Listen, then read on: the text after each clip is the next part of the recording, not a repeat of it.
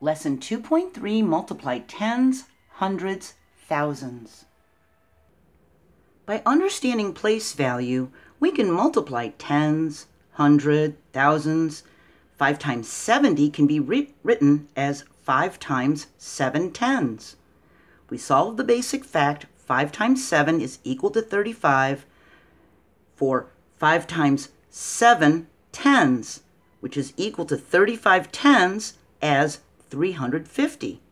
We rename the 35 tens as 350 by writing 1 0 after the basic fact. See? 5 times 70 is equal to 5 times 7 tens, which is equal to 35 tens, which is equal to 350. The number of zeros in the factors, there's 1 0 in all of these factors, tells us how many zeros to put in the product. This strategy works for tens, hundreds, thousands, 10,000s, and larger place values. 5 times 700 is equal to 5 times 7 hundreds, which is equal to 35 hundreds, which is equal to 3,500. We had 2 zeros in all of the factors, so there were 2 zeros in the product. 5 times 7,000, now we have 3 zeros. That's equal to 5 times 7 thousands, which is equal to 35 thousands, which is equal to 35,000. We had 3 zeros when we looked in all the factors, so we have 3 zeros in the product. And we can also use quick drawings to help us. For 4 times 300, we can make little boxes. We can make little boxes with H for 100. We can even put a 100 in them for 100, couldn't we? We have 1, 2, 300, and then another 1, 2, 300, and another one, and another one. So we have 4 groups of 300. We can regroup all of these by circling 10 of them as 10 hundreds, which is equal to 1,000. We have 2 little hundreds left over. That's 1,200. Or we can count 12 hundreds, which is equal to 1,200. We can use a number line to multiply tens, hundreds, thousands, or larger place values. We can think of multiplication as repeated addition. Here we have 3 times 400. We can think of the basic fact 3 times 4. Our number line goes from 0 to 12. We add 4 3 times. We're at 4. We add another 4. We're at 8. We add another 4. We're at 12. We did it 3 times, and we got 12. That's our basic fact. 3 times 4 equals 12. We can do it with hundreds. We start at 0, and we can see our number line goes up to 1,200. We skip 400, then another 400, then another 400, like we're adding 400 plus 400 plus 400 for repeated addition. And 3 times 400 is equal to 1,200. We can use patterns of basic facts and zeros. For each of these, the product is 10 times more. We start with 7 times 6, which is equal to 42. 7 times 60, we have 1 0 in the factors, so there's going to be 1 0 in the product. We have 42 with a 0, that's 420. 7 times 600, we have 2 zeros in the factors, so we have 42 with 2 zeros, 4,200. We have 7 times 6,000, now we have 3 zeros in these factors, so we're going to have 42 with 3 zeros, which is 42,000. Same with 9 times 6. It's equal to 54, so 9 times 60 is equal to 540. And 9 times 600 is equal to 5,400, and 9 times 6,000 is equal to 54,000. The number of zeros in the factors is how many zeros will be in the product. But we have to be careful using this strategy if there is already a 0 in the product of the basic fact. For 6 times 5, which is equal to 30, we move to 6 times 50, there's only 1 0 in these factors. So there's only going to be 1 0 added to that 30. So 6 times 50 is equal to 300. So remember, however many zeros are in the factors will be the amount of zeros in the product. So if there's already a 0 in the product, we ignore it and just leave it there. We're looking at how many zeros are in the factors. Here we have 2 in 6 times 500, so we add 2 to the 30, we get 3,000. Here we have 3 zeros in 6 times 5,000, so now the 30 has 3 zeros after it. So be very careful if there's already a 0 in the product. We're looking for how many zeros are in the factors. We can rewrite 8 times 400 as 8 times 4 hundredths. 8 times 4 hundredths, looking at the basic fact, 8 times 4, that would be 32 hundredths, which would be 3,200. And we can solve 8 times 400 using the amount of zeros in the factors as the amount of zeros in the product. We have 2 zeros in the factor here, so there's going to be 2 zeros in the product. We have 3,200. And we can use reasoning to find a missing factor.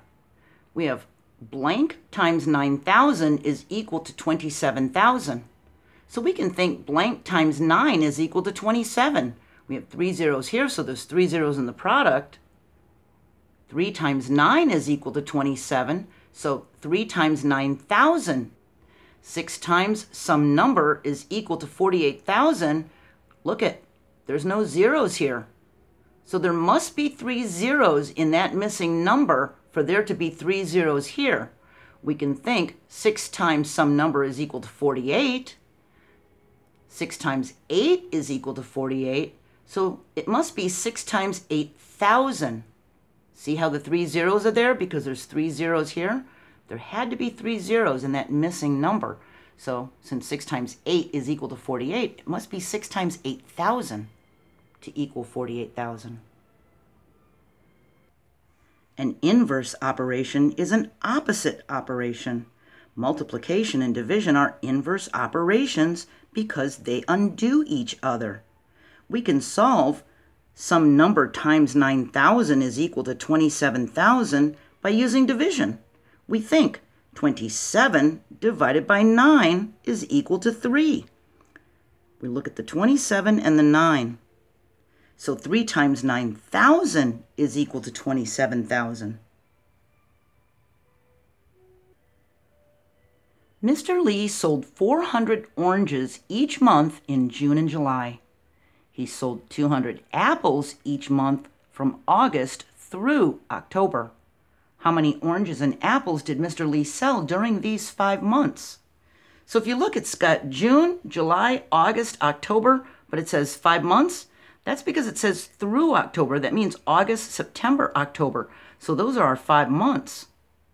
We can multiply 400 times 2 for the 2 months of June and July. 400 times 2 is equal to 400s times 2. 4 times 2 is 8, so we have 800s.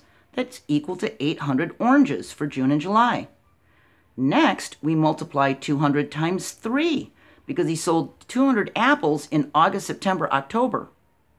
For the 3 months, 200 times 3 is equal to 2 times 3. See? For the basic fact, 200s times 3. That's equal to 600s or 600 apples. But we're not done because it wants to know how many oranges and apples he sold during the 5 months. So we know he sold 800 oranges and 600 apples. Now, to find how many oranges and apples Mr. Lee sold during the 5 months, we add the products together, 800 plus 600. And that's the same as 800s plus 600s. And 8 plus 6 is 14. We have 1400s or 1,400 oranges and apples. To solve this problem, we had to multiply to find the amount of oranges. Then we had to multiply to find the amount of apples. Then we needed to use addition to add the products together. We can even count the zeros in both factors to use this strategy. If we have 20 times 40, we look at the 2 times 4, which is 8. We have a 0 here and a 0 here. That's 2 zeros in the factors.